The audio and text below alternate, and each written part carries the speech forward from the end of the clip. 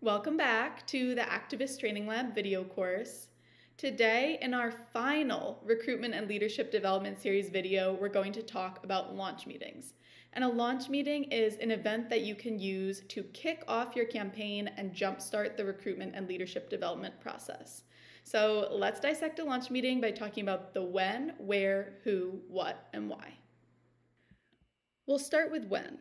A launch meeting is something you hold near the beginning of your campaign when you have a campaign plan and you're ready to start implementing that plan. You'll want to nail down the details of the launch meeting about 3 or 4 weeks in advance of it so you have time to recruit people. And as far as the actual time of day, I've typically found that weekday evenings and weekends are good, but you'll need to think about what time works best for members of your community. Now let's turn to where. A launch meeting can take place virtually if necessary, such as on Zoom, but if possible, I highly recommend holding it in person. There's really no substitute for face-to-face connection, even if online spaces can work. You'll want somewhat of a large space if you're holding it in person that can accommodate plenty of people, and you'll want your launch meeting location to be public, convenient, and accessible. Just for some examples, you might want to reserve a meeting room at a local library, a community center, a college campus building, or a coffee shop, or you could ask a local brewery, cafe, restaurant, store, or nonprofit to use one of their spaces, or you could plan to use an outdoor space like a park pavilion. As for the who, you want to invite as many people in your community as possible. A launch meeting is a really good time to cast a wide net and spread the word about your campaign to as many people as you can. If you need help putting together a recruitment plan for your launch meeting, I would recommend going back and watching our video Recruitment 101. So on to the what. Now, this part is really up to you. Well, all the parts are, but this part especially. But in my ideal world, a launch meeting includes 4 things. First, a sign-in. Second, an orientation to the campaign. Third, an action session. And fourth, an opportunity to be social. So let's look at these components. Sign-in just means that you are doing your best to capture the contact information of everyone who attends your launch meeting. Orientation to the campaign means that you need to, in some way, introduce people to the issue the campaign is addressing, the campaign story, and the campaign strategy. You could do that by giving a 15-minute presentation. You could do that by having a few people that are already involved in the campaign share their personal stories and why they're working on the campaign. You could watch videos about the issue. There's a lot of directions you can go here.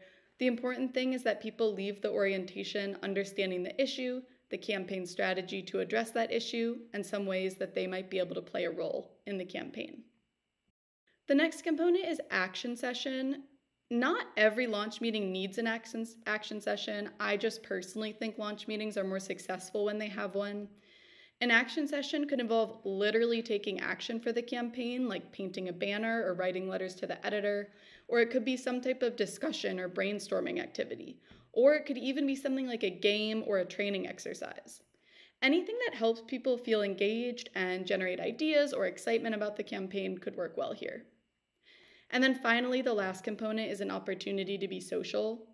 This usually happens at the end of the meeting after the formal program ends and is typically something optional and casual, like providing food and encouraging people to stick around after the meeting to eat that food and hang out, or inviting everyone to take a walk in the park afterwards, or something along those lines.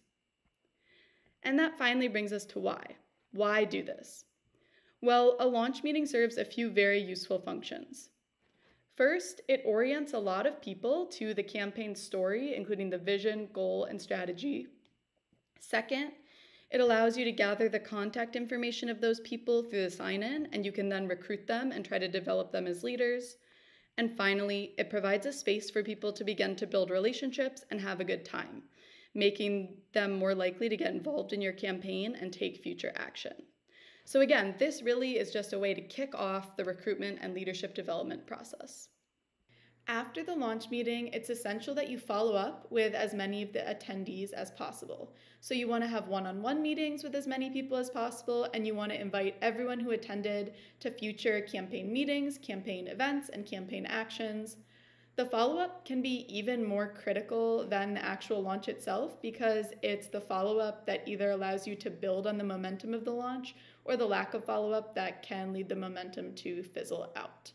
So launch meetings are a great way to kick off the recruitment and leadership development process in a campaign, and the follow-up after that can help you build out a strong and powerful team.